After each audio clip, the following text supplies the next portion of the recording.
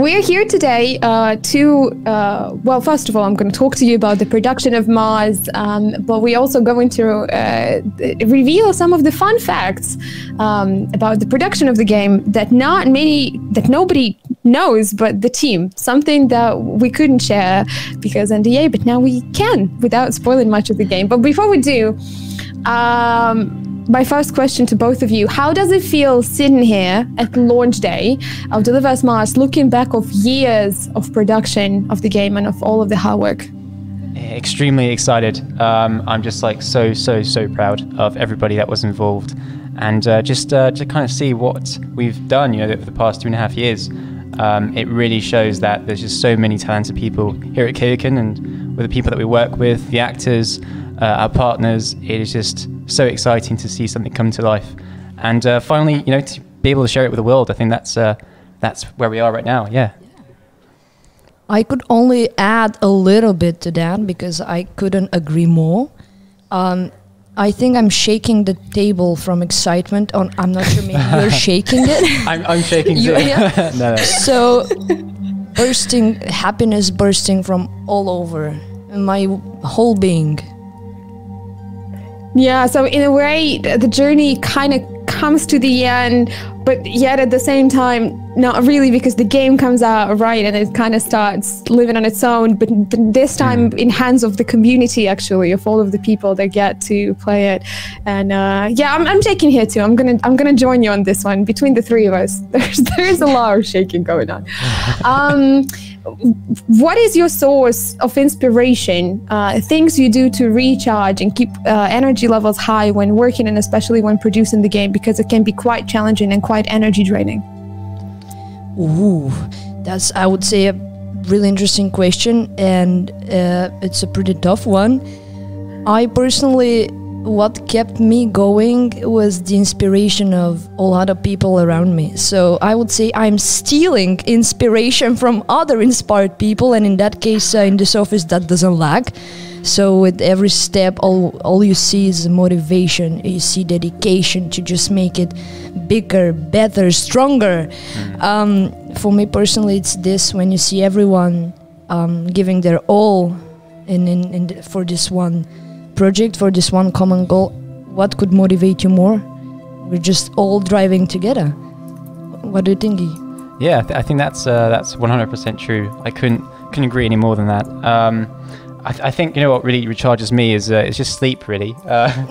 You know, you got to sleep to recharge. But you know, when you're back at the office here, I can tell you, like, everybody that's involved is just so excited, and everybody's just really happy with what they're doing. They're really talented, and you know, if you see people work on something and you know, really accomplish what they wanted to achieve, it just really motivates you know, myself, and that motivates the team again, because I guess, you know, we kind of share the positivity, right, with the team. If we're positive, the team's positive. If we're negative, the team's negative. And I don't think we've ever been very negative. So I think that really shows back into the game. Well, at least that's what we hope, right? So. With the two of you working as producers on the team, this is the question that wasn't on the list, but I've always wanted to ask. Have you ever had to practice good cop, bad cop? I was expecting this question. I don't know why I'm preparing for it all morning. You know me way too well, Vic. Guilty. I don't know if we've actually practiced the good cop or bad cop, but maybe we have had to adopt such roles from time to time. Yeah, I think we might have done it naturally somewhat. I don't think we've ever practiced in front of a mirror, you know, but I do think we might have pulled that trick out of our hat some time ago, yeah. But yeah. But then maybe that's not how it goes, but I'm gonna moderate this question. If you have to answer who is the bad cop and who is the good one, what would you say? Ooh. Just I think you're the bad cop. I would accept it. Or no, I think you can be tougher than me. I'm not sure. Tough one. Maybe I can be tough too. No, that's tough. I don't know. I was thinking that you might be the bad cop. I don't know why. It's just more respect. I don't know. Maybe I am the bad cop. Maybe we should just make a poll and ask I the guess we teams both if could be. So that's a good thing, right? We can both kind of Well, switch I up have roles. Sophia in chat saying that she agrees that Vic is the bad cop. I guess the thing is that we have to ask the team members. So Sophia goes with Vic as the bad cop. So Oh, just wear the hat. Where's the police we'll hat? just quickly make Julia print a quick survey out there and then hand it out in the office and just like, who is the bad cop between those two? Pick one. I have to go, guys. No, I think we're only joking, of course, because as we said earlier, it's always teamwork. It's always we have one goal. The end is the great production of the game in the end. What is the most memorable moment of the Deliver Us Mars production for you? The moment that you're like, whoa, I'll never forget it. Oh, I have so many of those moments, I think, during production. I mean, it's 2.5 years, so there's a lot that happens, throughout development. But I think if I really have to choose one, it'd probably be the motion capture shoot. Yes. With the actors. We, flew to London. I was there just for a couple of days. I know some of my colleagues, they were there for like 2 weeks, but I was there for like, I think 3 or 4 days. And just to meet the actors and everybody involved on, Molyneux's end and Centroid's end, doing the motion capture and performance capture, and, the directors, everybody that's involved, you have runners, you have audio engineers, recording the audio, and you just see those actors performing what you've kind of, designed for so long, and thought of narratively as well, and written down in the script. And you've read the script so many times, and then you see it actually happen in front of you. I think that is very surreal and incredibly awesome. I don't think there's a feeling that really compares to that, really. So it's really cool. I think that's the most memorable moment for me. But what about you, Vic? Oof. Since you already mentioned the performance capture process, I would go for the in-house cinematics and the whole process behind it, and Rainer with his camera going around the office and filming. For me, that was a pretty memorable moment, just because I helped him duct tape the notes that we use for pivot points around the ground. So I was upstairs in the attic, duct taping notes to the ground to help Rainer to film. I think it was a dramatic scene with Kathy. I'm not gonna spoil anything more. But yeah, definitely that was a fun and a pretty memorable moment. And of course, all the conversations between Jill and Jeremy, I just can't miss that. I'm sorry. I'm a big fan of you guys, so. Who isn't right? I love it. I love that it's always like both of your answers are kind of connected with the whole like cinematic process of like, actually things coming to life and seeing how things are filmed. It's I love how it's like in the same kind of area of it. All right, can we go in? I'm not sure if you have the printed versions of the facts with you. Amazing, we've got it. We've done the homework. We can take turns, and between the three of us, we can get through them pretty quickly, right? I'm going to begin with the first one. So basically, those are the things people take it in of all of the fun stuff that has happened during the production of Deliver Us Mars. So the first fact is quite amazing. This is something that Koen has talked just before, that more people worked on Deliver Us Mars than all the devs in the studio that developed it, thanks to all of our outsourcing partners.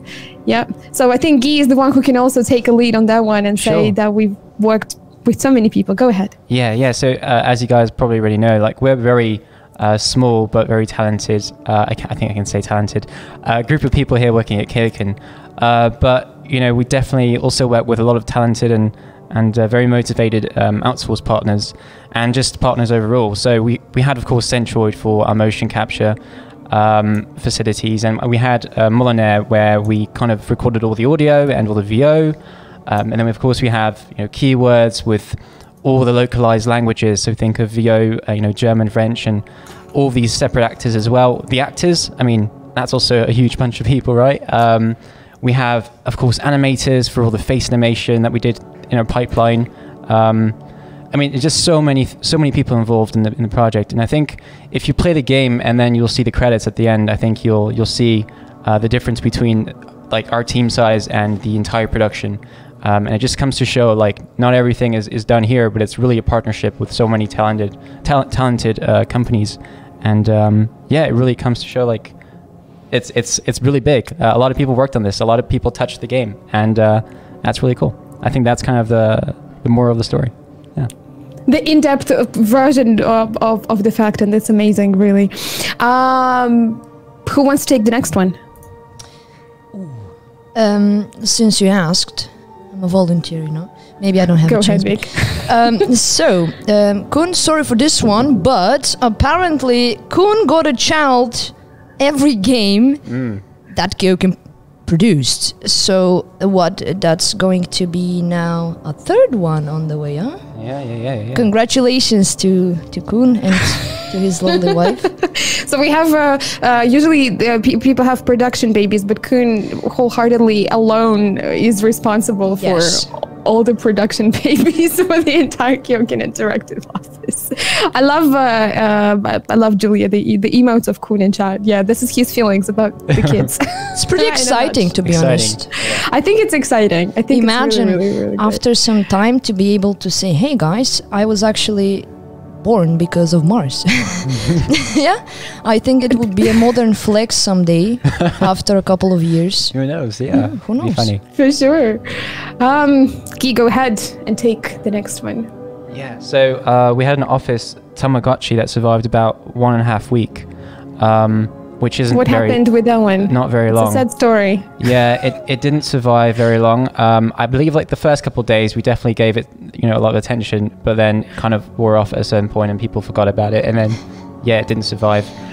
So that's really the story as far as I know. But yeah, it's pretty sad. It's too sad. I think people wanted to take turns taking care of it, and then no one stuck to the roster, right? Yeah, it was just like no, it's too busy with the game.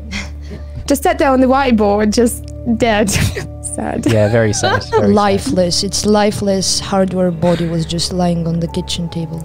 Yeah. Anyway, we missed the funeral. I think. Yeah, I think we even missed the funeral. How bad? It could have been cool if we could have kept it till release and say, "Hey, it's still there. We've been taking care of it for months." But no, we've been too busy doing other things. Well, rest. Yeah. Rest in peace, Office Tamagotchi. You will be remembered.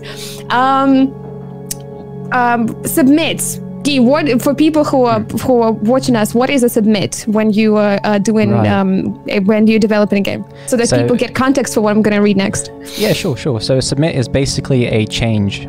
So think of actually any change. It can be very big. It can be very small. It could be a feature. It could be a bug fix. But a submit is basically a change, and we kind of keep track of these changes. So let's say I fix a bug, right?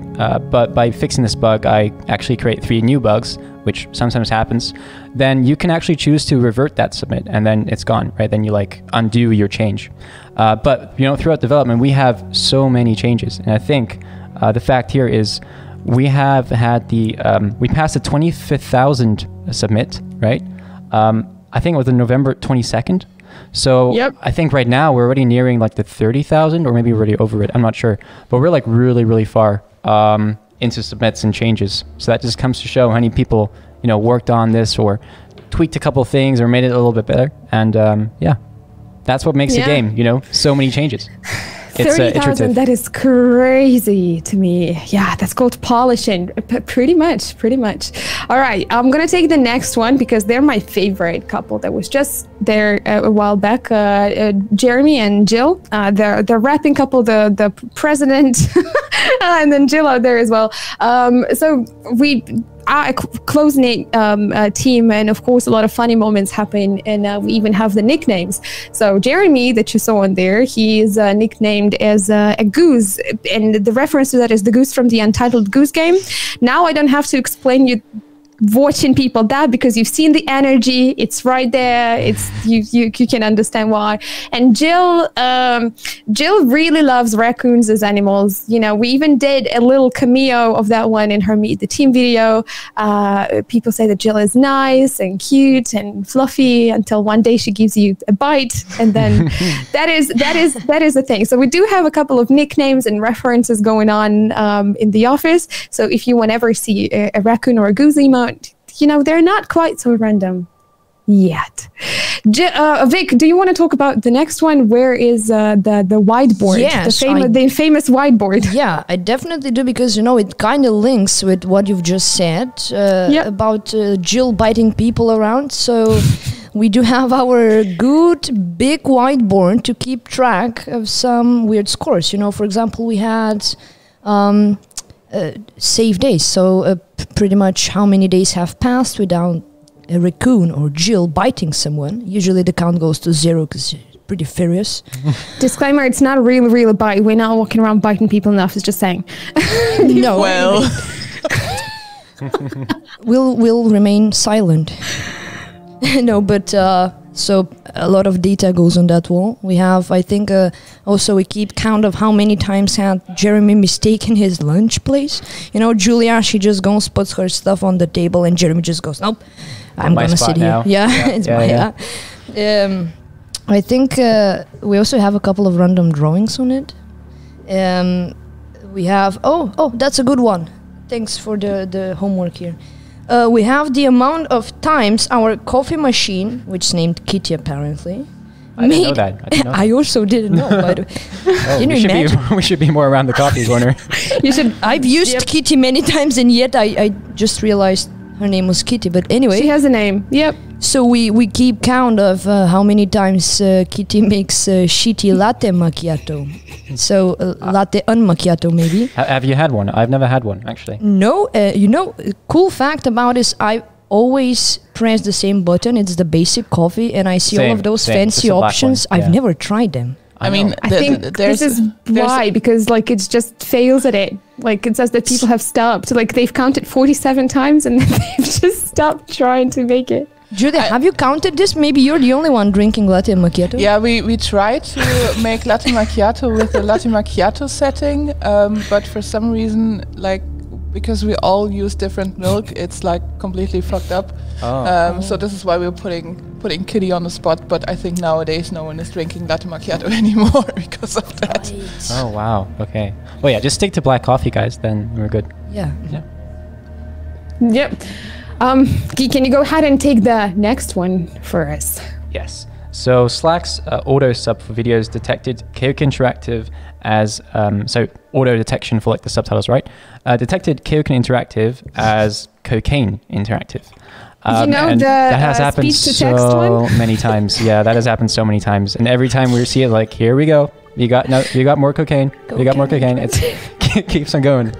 So yeah, we should definitely do something about that, or at least YouTube or Slack should do something about it. I think it also happens on YouTube. It's just hilarious. we should just. I think it happened like even yesterday or something that somebody was just doing like watching with captions, with closed captions, and every time it was just like KeokeN Interactive. And we're like, okay then, yeah, okay, that's just us now, I guess. Maybe we should just So, accept yeah. that faith. Yeah, it never fails, by the way. No. Never ever. I mean, does it actually exist, that company? You never know. It might be in the register of companies. So if it's not already claimed, like, we might as well just claim it, right, as a sister company, and we're good. As the sister company is a third one, the evil twin. Yeah, we should do that. KeokeN Interactive. We should do that. That's cool. I love that idea. Next one is my absolute favorite. A fun fact is, you know how we did voice acting and motion capture acting. So there was a mispronounced word that our sound designers discovered during listening back to the voice acting. And so they let the actor know. And the fix for that is one of the voice actors re-recorded this mispronounced word on a smartphone while sitting on the toilet. And that made it into the game. Yes, that is 100% in the game. So I think the fun thing here is try and find which word that was. Like, good luck. We would I don't give a think key you'll ever probably know. to the person that You'll finds never it. know. I don't even. I could barely recognize it, to be honest. It's really good.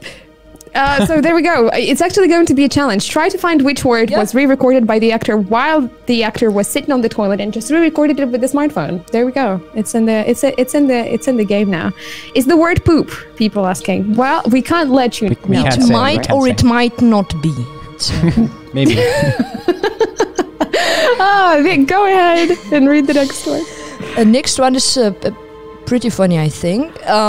So I have seen in the channels that we use to communicate sometimes, I see those screenshots from Rainer.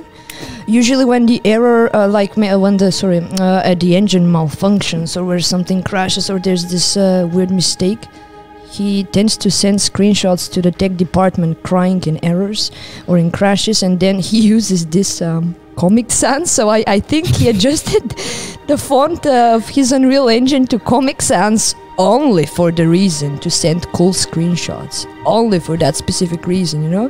When I find it hilarious, and I actually thought at some point there was somebody criticizing this. I think Herben, was it like, oh, please remove that ugly font from from my eyes. Yeah. It's painful to read sometimes. You see error crash, and then you just read it in those fancy letters. It's so cool.